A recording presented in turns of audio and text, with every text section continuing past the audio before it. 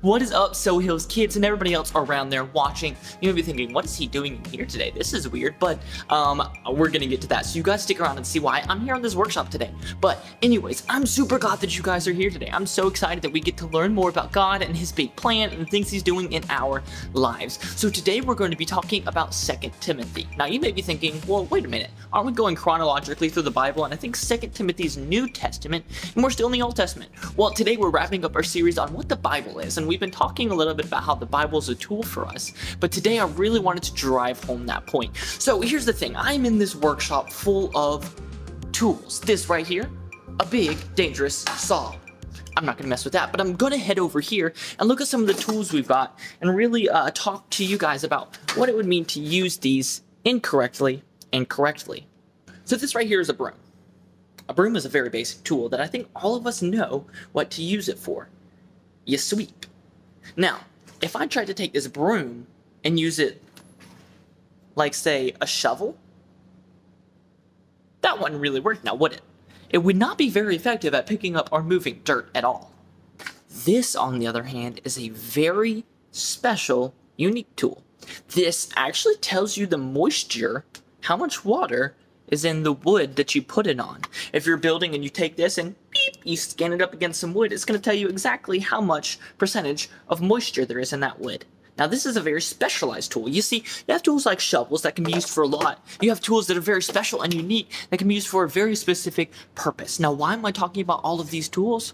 Well, because today we're going to talk about how the Bible is a tool for us. So let's dive into our message today and see what Scripture has for us.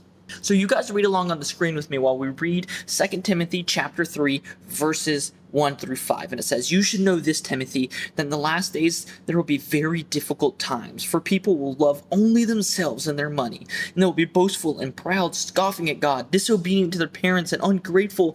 They will consider nothing sacred. They will be loving and unforgiving, and they will slander others and have no self-control. They will be cruel and hate what is good. They will betray their friends, be reckless, be puffed up, be prided with pride, and love pleasure rather than God. They will act religious, but they will reject the power that can make them godly. Stay away from people like that."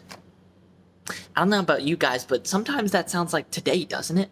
There's people that are mean, that are unkind, that bully, that hurt other people, that do terrible things, and we live in a world with that because we live in a broken world. But what do we do about it? You see, Timothy is talking about the struggles of this world, but is there a tool? Is there something that we can use maybe for specific or broad purpose? Yes. I hope you guys are catching on now. But the Bible, this right here, God's holy word, is a tool for us. So let's read what it says down below. Once again, guys, you can read on screen. We're going to be in chapter 3, verses 14 through 17, and it says, "But you must remain faithful to the things you have been taught. You know they are true, for you know you can trust those who taught you. You've been taught the Holy Scripture from childhood, and they have given you wisdom to receive the salvation that comes by trusting in Christ Jesus. All Scripture is inspired by God and useful to teach us what is true and make us realize what is wrong in our lives. It corrects us when we're wrong and teaches us to do what is right. God uses it to prepare and equip his people to do good works."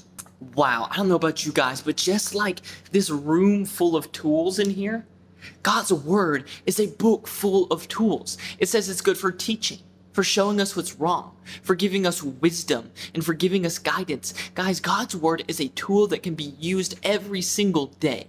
So I want to encourage you guys, if we have a tool that can help us every day, why wouldn't we use it? Why would we go try and dig a hole with a broom when we have a shovel or, a whole entire tractor with a backhoe and everything that could dig the hole in 2 scoops? That's what the Bible is like for us. So I want to encourage you guys, use that tool. Use the tool that the Bible is for yourself and grow in your wisdom and understanding. Learn how you can be a better person and love people better, and ultimately how you can draw closer to Jesus. Because ultimately, Jesus wants that relationship with you. And the Bible is one of the best ways to get it.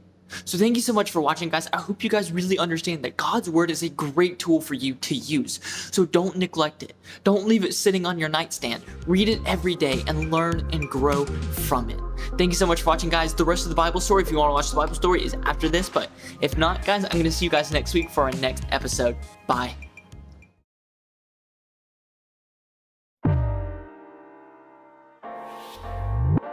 A man named Paul wrote a letter to his friend Timothy. Paul was a follower of Jesus. He was also a missionary. That means that he went wherever God sent him and he told people the good news about Jesus. Now, Timothy had traveled with Paul and helped him. Timothy was also a leader at a church. Now, 2 letters from Paul to Timothy are a part of the Bible. And in that second letter, Paul taught Timothy about living for Jesus and how to help others live for Jesus too. This is what Paul wrote. Hard times are coming. Some people will not live for God. They will love themselves and money most of all. They will be proud, unloving, and unholy. They will disobey their parents and live without self-control.